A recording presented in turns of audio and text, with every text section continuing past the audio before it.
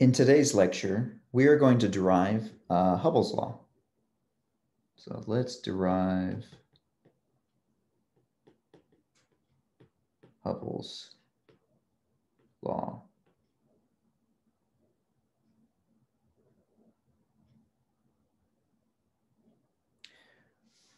We're going to start this by considering the scale factor for the universe.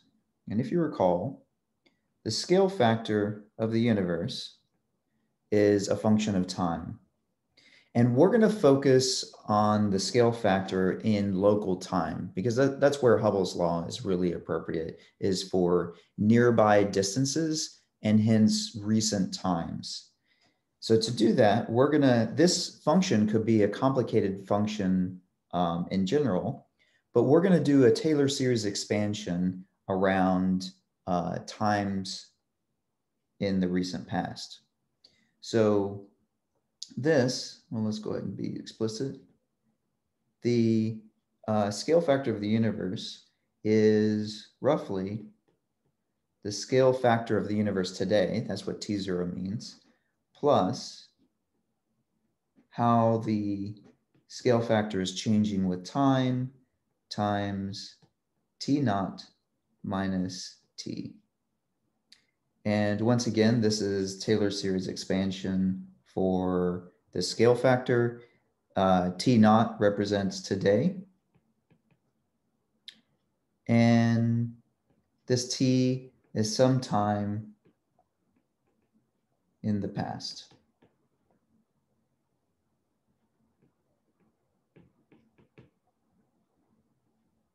Now, the first thing we're going to do is we're going to ask, all right, how do we express T naught versus T? T naught minus T. What is this? We're going to use the Robertson-Walker interval, and we'll use a light-like interval to help us connect time to space, because eventually the Hubble's law is a connection between velocity and space. So somehow we're going to need to replace this variable time with some sort of space. And a straightforward way to connect space and time is through light. And so we'll use the light-like interval. ds squared is equal to 0. And we looked at this once before. So this is c squared dt squared is equal to a squared dr squared. That's what that leads to. And then we're going to use light coming toward us. So that is c. So when you take the square root of this, there's a plus or a minus sign. And so that's c dt. And so light coming toward us is minus a dr.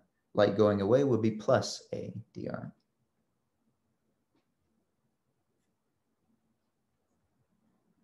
All right, and just like as when we derived the cosmological redshift, we're going to move everything that depends upon time on the left-hand side. So c times the integral from t to t naught dt over a of t is equal to minus the integral. All right, photon starts at r, comes to us at 0, dr. And this equals r.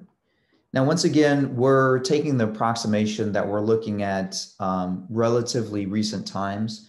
So this integral on the left-hand side of time is approximately equal to c times time minus t0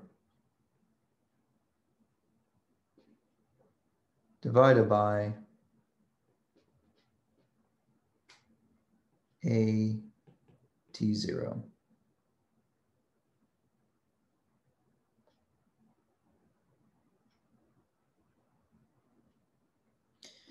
Now we're going to connect this time to some space. So let's go ahead and just think about what is the proper distance right now between us and the object that emitted the photon. So there the interval is ds squared is equal to a squared dr squared. And if we take the integral of this, so today, the proper distance is equal to s times a t naught times r.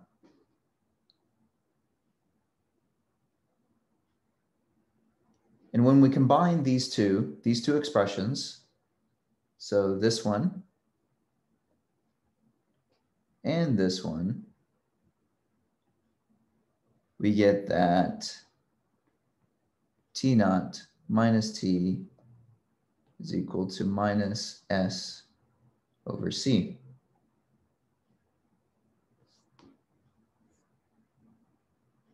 Okay, so now using that expression, we're making a relationship between passage of time and a proper distance. So now we can plug this back in to our Taylor series expansion for the scale factor. So a of t is equal to a naught, a of t naught minus s over c, and then dA by dt. So this is a dot. And once again, we're doing Taylor series expansion. So we're measuring this a dot today. All right, so now we have that. I'm just gonna do a little bit of algebra. I'm gonna pull out the a of t naught times 1 minus s over c. And we have a dot today divided by a of today.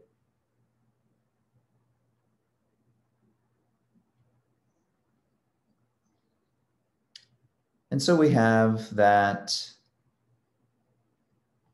a of t divided by a naught, which is the same thing as a of t naught, is roughly equal to 1 minus, so this is, we're just moving up here, we're just moving a naught over the left-hand side, so it's 1 minus s over c, and this a naught, this a dot today over a today is equal to the Hubble parameter today.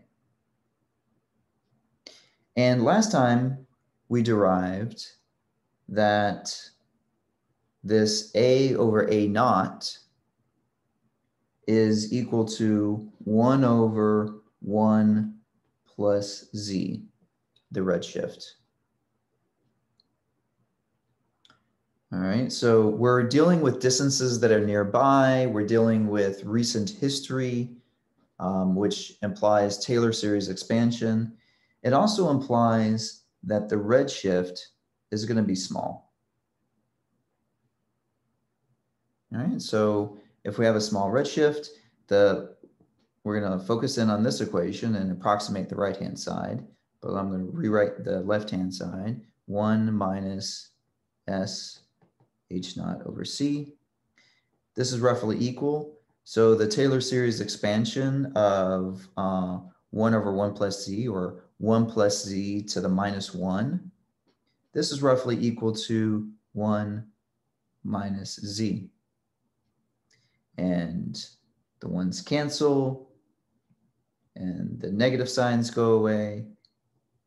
And so we get that s times h naught over c is roughly equal to z. Or rewriting this, we have that the proper distance times h naught is roughly equal to c times z. And if z is roughly equal to v over c, then we get back what we would have expected, which is that the velocity is the proper distance times h naught. In other words, Hubble's law.